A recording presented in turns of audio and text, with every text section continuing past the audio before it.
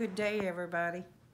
It is Saturday, May the 6th, 2023, and this is Machelle with Machelle Lokerson Vlog. And this is your daily devotional from Jesus Calling by Sarah Young. Scripture references are from a New King James Version Modern Life Study Bible.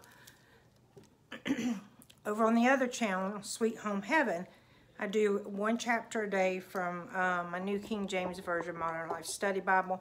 But I've been kind of, like if it's the excerpts in there, my Bible has a lot of excerpts, and it also gives prefaces to the books.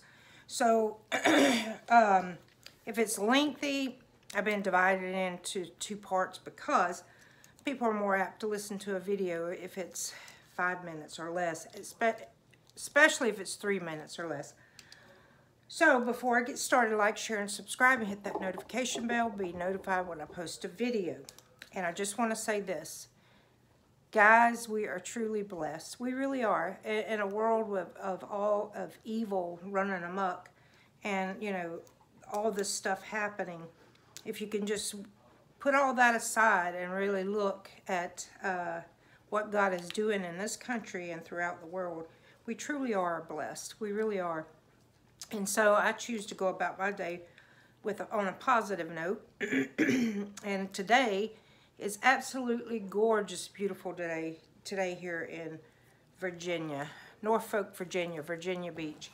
All right, let's get going here.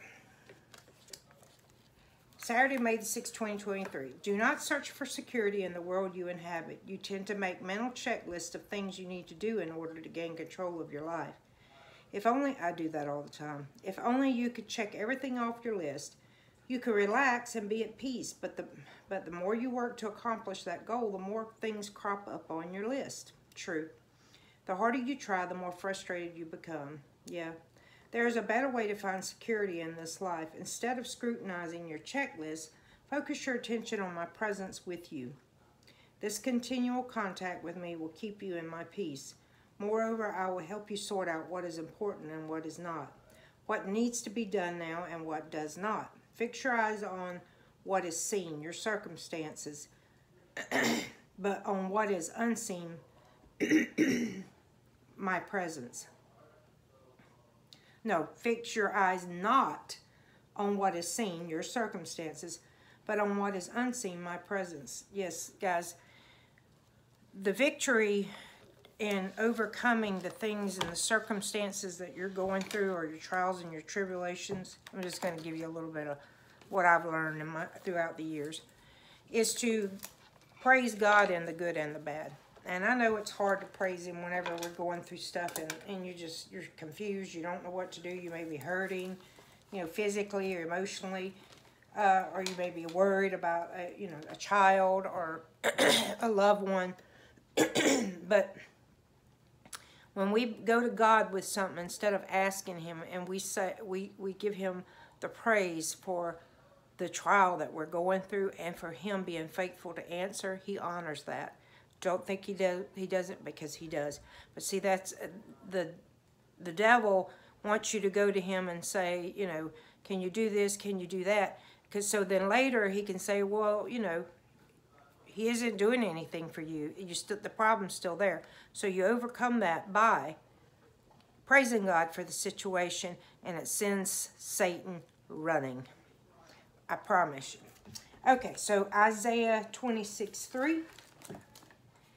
You will keep him in perfect peace, whose mind is stayed on you, because he trusts in you. Amen.